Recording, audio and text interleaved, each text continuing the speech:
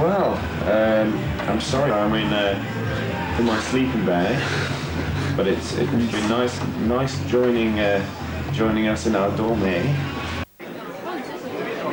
So we have a new drummer again. This is John. Yeah. Another new veteran. The last drummer was more, Lewis, our last drummer, was more into like techno and like raves and stuff, so he was in the band for about a year. And then we had Michael before that.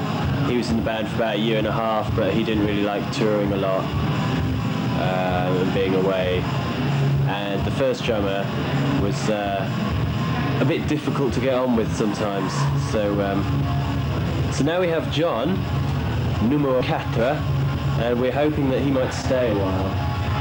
Because we like him. Because we like him, yeah. Not that we want to tell him that, though.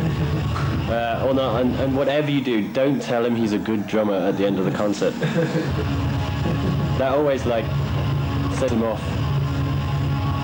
My head grows. I can't stand up on anymore. I think we've been very lucky with our drummers. We've always had very good drummers.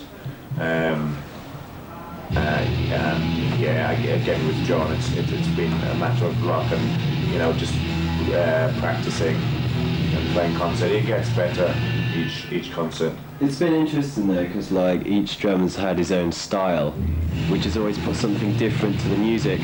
Like the first album and the second album are very different, and the third album, the new one, which came out like a week or 2 weeks ago on Musicdisc, is different again. So it's been good for us, for me and Martin, like, and it's been good for the band because it means we're not the same all the time.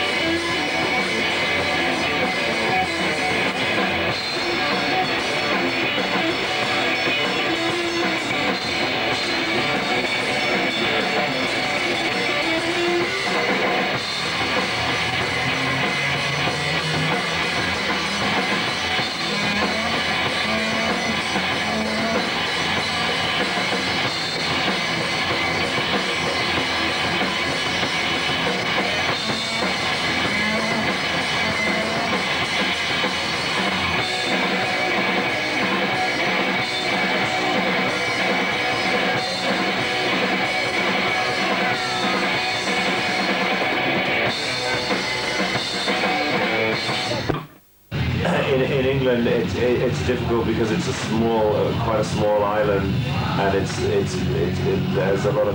a big music business there, and we find it difficult because we're not sort of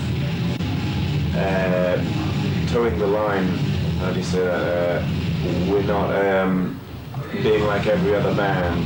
We want to be a bit individual, or we want to play the music that we want to play, which is really at the moment, it's not in England, it's not the music that's happening. I think it's becoming more commercialised now than it was before. There was a very deep-rooted underground feeling to what the bands were doing in that genre, but I think nowadays there's a lot of image involved and a lot of working with the press, with the bands they're as concerned about working with the press as they are about playing their own music, People wait as well. There are bands in London that wait to be signed by big major labels or big labels, so then they don't have to think anymore. People will tell them when to rehearse, when to get the bus for the tour, when to get to the airport, and they want that because they don't want to think.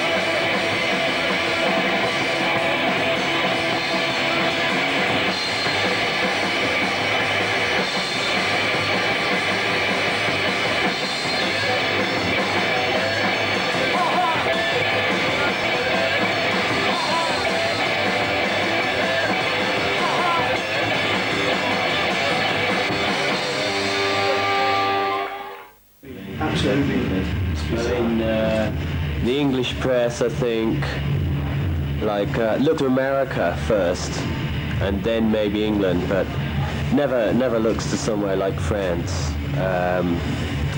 There'll be the odd band from Europe that is successful, like say the Young Gods or Einsters and Neubauten, from Germany. But on the whole, I think the English press is very xenophobic. They just they only want to know about English and American bands, and because that's cool. English and American, that's cool. But France, they want to know about France, And it's a shame because, like say, there's a lot of good bands here which could be really big around the world if, they were recognised in England and maybe America.